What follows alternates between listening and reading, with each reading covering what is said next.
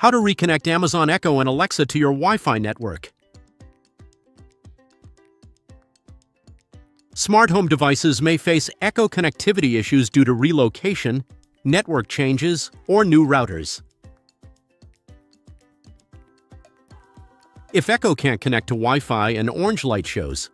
In Alexa app, open menu, go to Settings. Device Settings, select Change. Next to Wi-Fi network to reconnect. The Alexa app checks if your Echo is plugged in with an orange light. Tap Yes to search. If blue, hold action for 6 seconds to turn orange. If the Alexa app fails to connect, manually join Amazon AB12 network. Your Alexa will confirm its connection. Return to the app to complete the setup. In the Alexa app, choose your Wi-Fi network, enter the password, and tap Connect. Alexa will confirm once your Echo is reconnected.